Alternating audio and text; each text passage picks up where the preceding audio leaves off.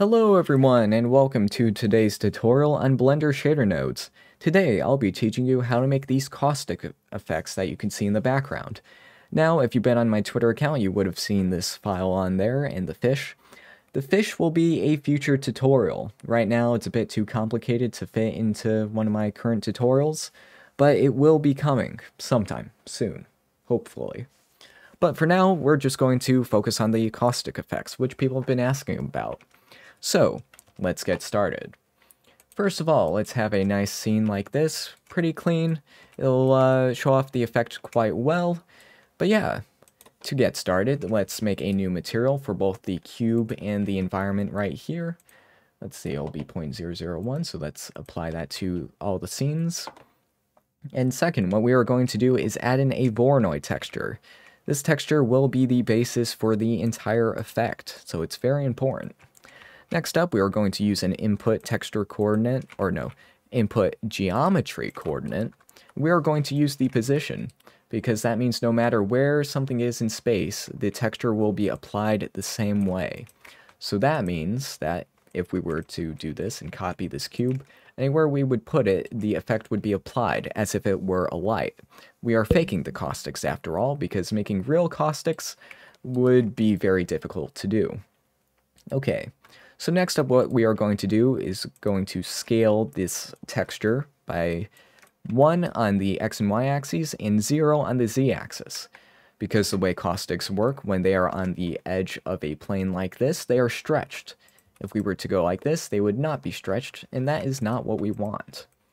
So let's set the scale to about 3 for everything else, 3 or 2, or maybe even 1. Yeah, 1 seems pretty good.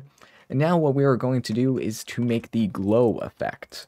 So to do that, we need to use a color ramp and a very specific method of fall off, which if you've watched my tutorials in the past, you would have seen. So the way that we do that is using a math node set to minimum, and a math node set to logarithm. There we go, right there. And for both of these, we want them set to 0.999. On both of those, both the top ones with the minimum, it could be either one, but I'm just keeping it the same for both. And we want to hook up the color ramp to both the bottom sockets. That's very important.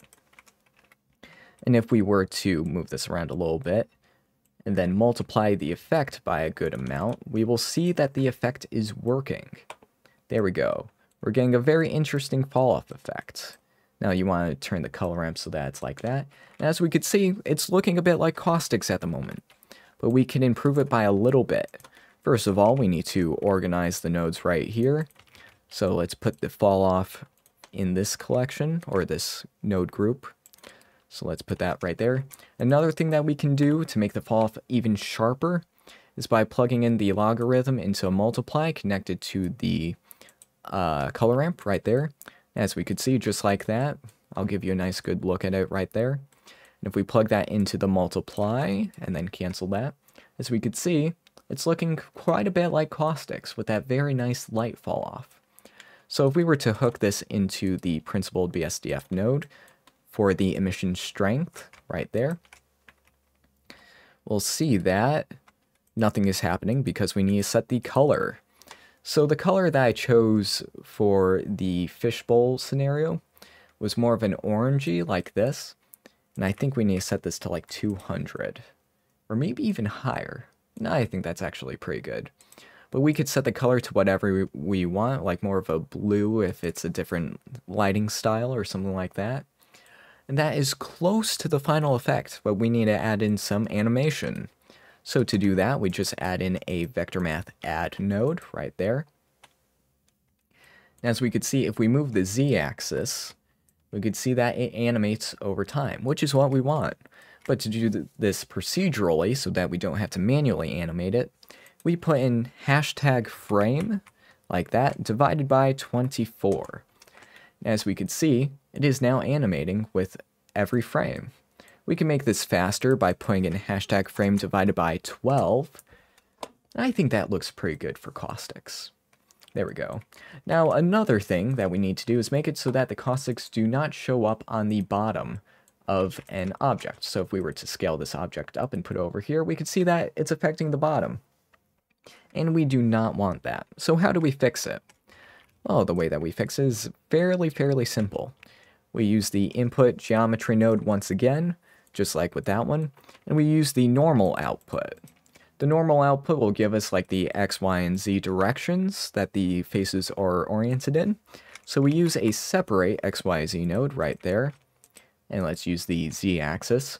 And as we could see, it's only affecting the top. Now there is a way to do it with the lights, but it doesn't work in cycles. Well, this one does, so I'm just going to be using that method. So if we multiply this, the fall off, by this, we can see that. Boom, it's only affecting the tops of these. So if we were to add in a overhang like this, it won't affect the bottom, which is exactly what we want. That is close to the final effect. Let's see how it works, or how it looks. Okay, slight problem. We could see that this is happening.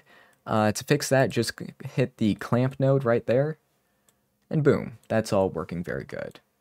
Yeah, and that's basically the entire effect. If you want, and this is what I did, I put this into a node group by pressing Shift-A group make group.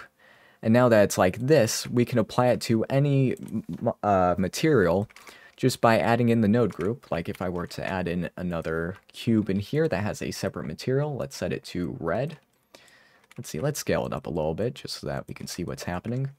We could input, if we were to name this node group, let's say Caustics 2, there we go. We could go into this one and add in group Caustics 2. Then we could plug that into the Emission Strength, and we'll have to set the color manually just because that's how it works. And boom, we got the Caustics working on this object as well. I'll just add in a subdivision surface so that we can see the Z fall off works precisely as intended. And yeah, that is basically the entire effect. Let's see, anything else that needs to be covered? I think that is it. Again, once again, the fish file is on my Gumroad page, and there will be a tutorial on how to make the fish move like that in the future. I don't know when exactly, but yeah, if you want to support the channel, be sure to check out my Twitter page, my Gumroad page. There's free and paid stuff on there. My Instagram, that's new. A Patreon is coming once I figure out how to do it. And let's see, anything else? No, I believe that's it. I hope you enjoyed this tutorial, and I will see you in the next one.